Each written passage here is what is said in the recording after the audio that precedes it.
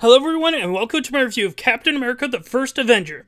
Now before I begin my review, I want to give a shout out to a user named Blazin'rants, her new username is Blazin'rants&commentaries.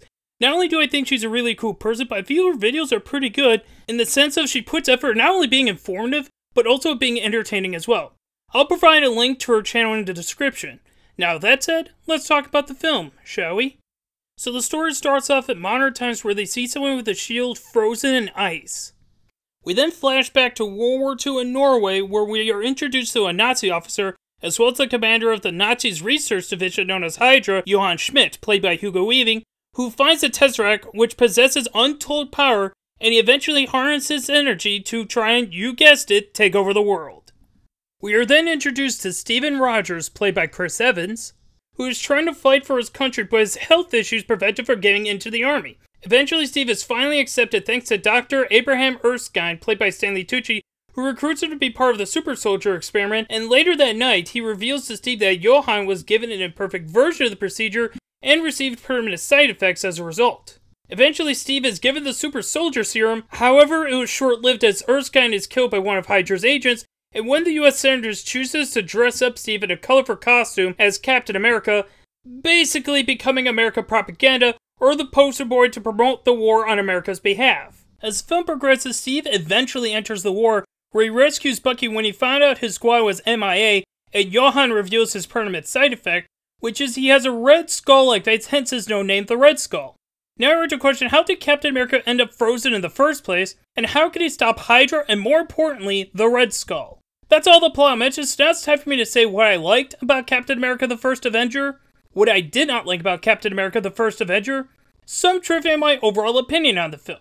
Okay, so what did I like about Captain America the First Avenger? The acting's overall pretty good. Chris Evans, I felt he gave weight in how he doesn't want to kill anyone, and he just wants to fight for his country, even to where during training, he is willing to sacrifice himself for his comrades, which is very admirable. One scene I felt demonstrated that he's a good guy is when he is talking to Bucky Barnes during the fair, as the next morning he had to leave for England. Just the way he played off with Sebastian Stan and how the scene was directed did feel like not only how a pair of friends would interact, but it also shows just how passionate he was to enter the war to fight for his country. Lastly, I felt he had good chemistry with Haley Atwell and Stanley Tucci early in the film. Hugo Weaving, I think, was excellent, and he arguably stole the show as Johann Schmidt, aka the Red Skull. I felt this casting was perfect because, to get the obvious out of the way, I thought he pulled off a German accent pretty well, and I felt he made the character naturally intimidating in his line delivery and facial expressions. While I will mention how the character was written later, Hugo Weaving definitely showed how ambitious Johann was to not only weaponize the Tesseract, but also to use it to destroy/conquer the world. Lastly, with the acting, I have to give praise to Dominic Cooper as Howard Stark, as I could totally understand why in Iron Man 2 Nick Fury said that Tony was just like his father, because Dominic Cooper absolutely nailed the showmanship and the businessman. The obvious example when it comes to the showman side is when he's demonstrating the future car he is making, and even when the test is a failure, he kept his cool and remained charismatic. On top of that, I felt he worked well with Haley Atwell and Chris Evans, specifically the scene when Captain America first picks up his shield, which is a prototype made of vibranium, and Agent Carter tests it out by firing 3 rounds at the shield. Just his facial reactions, you could tell what he was feeling and thinking. Of course, there are other people to bring up, like Stanley Tucci as Dr. Abraham Erskine, Tommy Lee Jones as Colonel Chester Phillips, Haley Atwell as Peggy Carter, and Sebastian Stan as Sergeant James Bucky Barnes. But aside from saying they are overall fine, I don't have a lot left to say about the rest of the acting.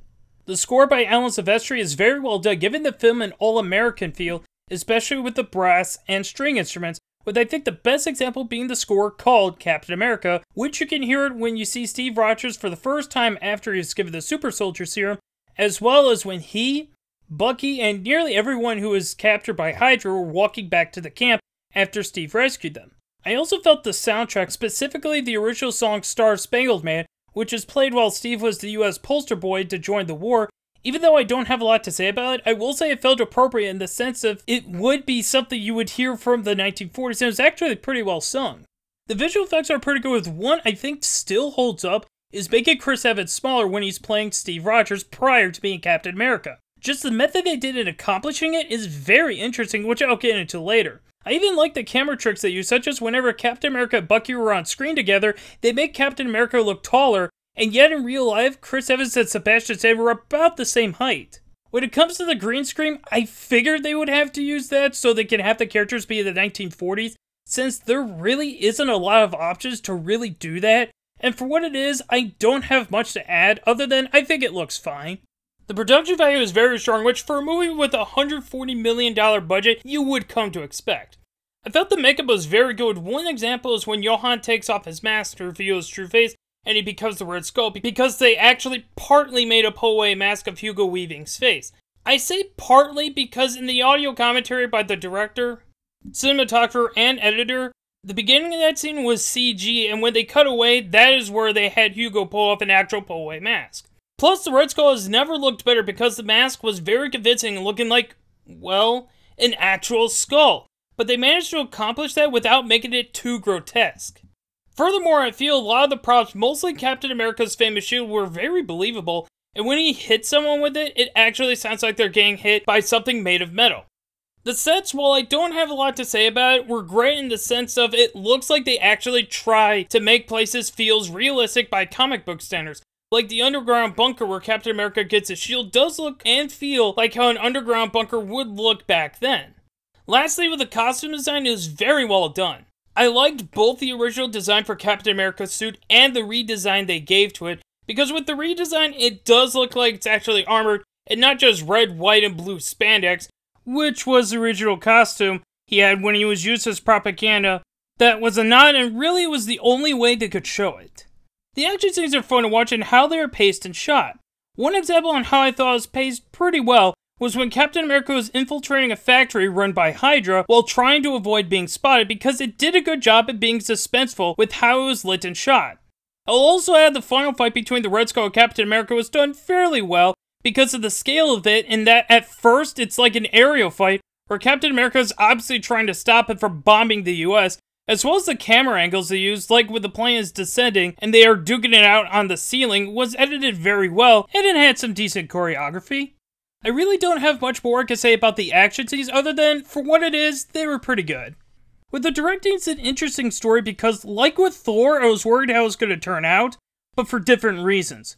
With Thor, what worried me was how they're going to make an actual god relatable, whereas with Captain America the First Avenger, what worried me the most was the directing choice of Joe Johnston, because at the time this movie was being released in theaters, I was thinking, oh lord, the guy who made Jurassic Park 3? That's not good. And mind you, this was before I knew he made period Avenger films like The Rocketeer. Much to my surprise, it was done rather well. The humor I felt worked pretty well, especially whenever they have Colonel Phillips mention how small Steve Rogers is prior to Steve taking the super soldier serum, because the timing was great. And in at least one scene, it didn't even require any dialogue, which I think could be attributed to the directing of that scene. I also felt he did build up well, specifically with how they didn't show Red Skull's true face. First you saw CG blood on the Hydra badge of Johann Schmidt, then while he was having a painting of him done, he was kept in the shadows, and then a little over an hour into the film, then we finally get the big reveal, and by doing that it helped build anticipation for the reveal of the Red Skull. Furthermore, I felt the closing credits were done with taste, showing the numerous famous American propaganda figures from World War II, most notably Uncle Sam and Rhodesy the Riveter. Lastly, I felt Joe Johnston really captured the 1940s feel, with not just the dialogue, specifically some of the minor characters' interaction with female characters, but also with how the media would have been like, especially with the scenes when Steve Rogers was being a propaganda figure with how it was handled. I was surprised that the directing was pretty good and actually worked with what this film was trying to accomplish and what it was trying to be, which is a fun period action adventure superhero film. Lastly, the overall story also surprised me, because back in 2011, I was thinking it was going to be some good old American propaganda, since from what I understand of the comics, and you could correct me on this, but he started out as just that, seeing as Captain America was made during World War II, and he even decked Adolf Hitler. And even the film seems to acknowledge it when Steve Rogers was a poster boy. But what I got at the end of the day was a fun adventure film, and I feel as a standalone film, it was a decent origin story. It may not do anything truly original in the sense of it doesn't have any real shocking twist, and when you really break it down, it's rather straightforward, But that's okay because it was still an extremely entertaining ride, and it felt like it knew what it was and it wasn't trying to be anything that it wasn't. I will say, unlike Thor, I've bought Steve Rogers and Peggy Carter's a couple more because they had more screen time together and we get to see their relationship develop as the film progresses. Plus, I felt Chris Evans and Hayley Atwell had better chemistry because they had more material to work with. It's just the overall story, like with the directing, surprised me because back in 2011 I was worried it was going to be some good old American propaganda, but what I got in the end was an old-fashioned fun popcorn film. Now for some of the things I did not like about Captain America the First Avenger. Well, I have two complaints. One is a nitpick, and the other I feel is a little more serious, but neither really took me out of the movie. My nitpick is in one scene I noticed one minor Nazi character seemed to have dropped his German accent when Johann Schmidt was showing them the progress of the work, and then Johann disintegrated him and the other two people he was with. This is a nitpick because it only happens in one scene really. My second complaint is while I felt Hugo Weaving was excellent as the Red Skull, it feels like a case where the performance outshines what's written on screen. It's just another takeover / destroy the world villain motivation, which has been done a million times and really doesn't make him stand out as much as some of the villains in the Marvel Cinematic Universe. Don't get me wrong, it didn't completely derail the film for me, but it was something I did notice. Now for some trivia. Captain America made his comic debut in March of 1941, where he was created by Jack Kirby and Joe Simon. According to the trivia page on IMDb, apparently Chris Evans declined the role 3 times. Not because he didn't like the character or disliked for the role, but because he feared of the effect of the sudden increase of fame would be on his personal life, and it was Robert Downey Jr. who convinced him to take the part and thus get the freedom to sign on any role, and the director and producers convinced him to take the role. Some of the cast took inspiration from other people and or media for their performances. Hayley Atwell was inspired by Ginger Rogers. Hugo Weaving based his accent off German filmmaker Werner Herzog and Austrian actor Klaus Maria Brandner. I hope I pronounced his name right. Lastly, to prepare for the role of Bucky, Sebastian Stan saw many World War II movies and or documentaries, with the main inspiration being the 2001 miniseries Band of Brothers. The director of The Incredible Hulk, Louis Leterrier, reviewed some of the concept art of the film and was impressed enough that he offered his services, but he was turned down. There were other people that were in the talks of playing Captain America, including Will Smith, Sam Worthington, Garrett Hedlund, Channing Tatum, Kellen Lutz, Dane Cook, and even Ryan Philippe either carried out auditions or were on the shortlist, but as we all know, the part went to Chris Evans. Also, apparently, Rosamund Pike was screen tested for the part of Peggy Carter. This was the final film Paramount produced with Marvel Studios, as well as the last Marvel film distributed by Paramount since Disney bought the rights. It was rumored that Edgar Wright has secretly rewritten the film, but he has publicly denied it. The director of the film is Joe Johnston, who prior to being a director, worked in the visual / art field for a number of iconic films, including the original Star Wars trilogy, as well as Indiana Jones' Raiders of the Lost Ark and Temple of Doom. As for his directing work, he also did Honey, I Shrunk the Kids, Jumanji, The Page Master, The Rocketeer, and yes, he's even directed the 2010 remake of The Wolfman and Jurassic Park 3.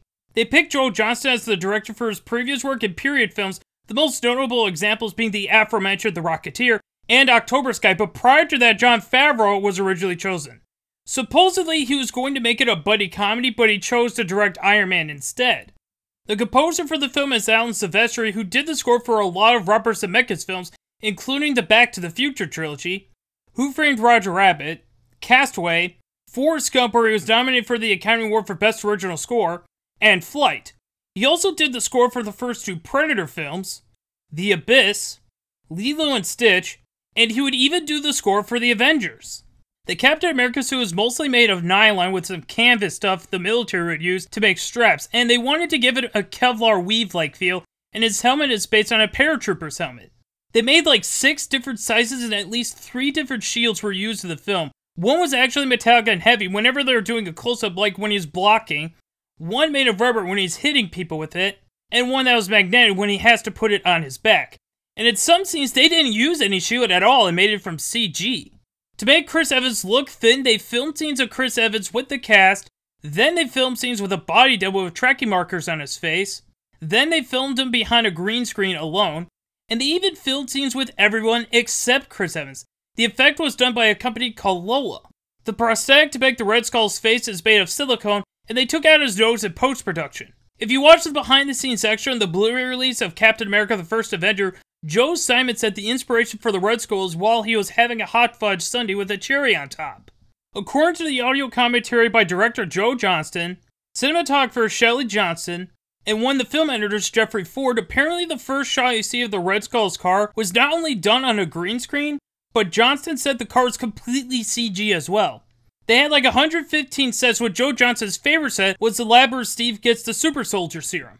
The pod where Steve is given the super soldier serum, Joe Johnston said it wasn't based on anything, and they wanted it to be like a space launch where it's high-tech, but not where it would be torture like in the form of the Iron Maiden, or like what happened to Wolverine in X-Men 2 when they flash back to how he got his adamantium skeleton. When they had the chase scene between Steve Rogers and a Hydra agent, Chris Evans actually did his own running because when they tried doubling, they didn't have the same dynamic as he did while running. The song Star Spangled Banner was actually written by Alan Menken, who you might know for writing songs for many Disney films, including a number of Disney films from the Disney Renaissance, including The Little Mermaid, Beauty and the Beast, Aladdin, The Hunchback of Notre Dame, and even Hercules.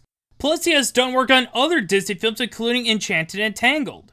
Some of the other roles the cast did includes Chris Evans, who this wasn't the only Marvel character he played, as he also played Johnny Storm, aka the Human Torch, from the 2005 film adaptation of the Fantastic Four, and its 2007 sequel, Rise of the Silver Surfer, Casey Jones from TMNT, Lucas Lee from the 2010 film adaptation of Scott Pilgrim vs. the World, and even Curtis Everett from Snowpiercer. Tommy Lee Jones, who also played Agent K from the Men in Black trilogy, Thaddeus Stevens from Lincoln, where he was nominated for the Academy Award for Best Supporting Actor, Marshall Samuel Gerald from The Fugitive, where he won the Academy Award for Best Supporting Actor, Clay Shaw from JFK, and yes, he was even Harvey Dent, also known as Two-Face from Batman Forever. Lastly, we have Hugo Weaving, who also played Agent Smith from the Matrix trilogy, Elrond from the Peter Jackson Lord of the Rings and Hobbit trilogy, Megatron from the first 3 Michael Bay Transformers films, and he was even V from the 2006 film adaptation of V for Vendetta. Overall, as far as just the Phase 1 films go, I think Captain America the First Avenger is probably my third favorite film, being only behind the first Iron Man film and what I'll review next. The acting was fine overall, with major praise going to Chris Evans as Steve Rogers, aka Captain America, Hugo Weaving as Johann Schmidt, also known as the Red Skull, and Dominic Cooper as Howard Stark. The action scenes were still fun. The visual effects and production value were strong. The music by Alan Silvestri was well done, appropriately giving it an all-American feel. The overall story did surprise me because it was a well-done popcorn film, and even if you knew very little or nothing about Captain America, it does bring you up to speed and make Steve Rogers a likable character. But more importantly, the directing shocked me. Because like I said earlier, when this movie was being released back in 2011, I assumed it was going to be the kiss of death, considering Joe Johnston directed Jurassic Park 3. Thankfully, my fear was not realized, and since I saw The Rocketeer years later, I can safely say he really did do a good job making this not only a superhero film, but also a period action adventure. On the downside though, while I thought Hugo Weaving was great as the Red Skull, I feel his motive is rather cliche. If anyone asks me, do I recommend Captain America the First Avenger? I would say it depends. If you like the Marvel Cinematic Universe up until that point, then you might as well have to see it, because it is the final film before the much highly anticipated Avengers film. If you hated the Marvel Cinematic Universe up until that point, just don't bother with it, because if the previous films didn't win you over, then I seriously doubt this will change your mind. If you'd never seen the previous Marvel films, I think you could still follow the story alright, so it's not required to see the previous Phase 1 films to get into the story of Captain America the First Avenger, as well as even enjoying it. Now, if you're an action-adventure person, then I think it's very much worth a watch, because it was a very well put together, and while it may not be original, it was still very entertaining, and it works not just as a popcorn film, but as an origin story to Captain America. Captain America the First Avenger surprised me with how well put together it was, and to me is a prime example to try and go into a movie with an open mind and not let your fear get the best of you. It may not have done a lot of things new, but at the same time, while watching it, I not only got the feeling that they knew what they were making and wasn't trying to be anything that's not, but I also got the impression that the crew were having fun with it, which made it all the more entertaining to watch, and I won't fault a movie for knowing what it is. Trying to be a fun popcorn film, and it does it well. To conclude, Captain America the First Avenger is a fun old-fashioned popcorn film that managed to introduce the character of Captain America rather well, and I give it a recommendation, especially if you're a fan of the Marvel films, period films, and action adventure films. This was a solidly fun film all around. I give Captain America the First Avenger 3 stars out of 4 and an 8 out of 10. So that's my review of Captain America the First Avenger. If you want to express your own opinion on the film, you are more than welcome to, but I ask you to please be mature about it. Any bashing and or personal attacks on anyone will never be tolerated, as it will be removed on the spot and result in a block, and believe me people, that is the absolute last thing I want to do to anyone. So that concludes my review of Captain America the First Avenger. Hope you have a wonderful day, and not only that, but I hope to see you all next time as I look at the film that currently has the highest grossing opening weekend in US history.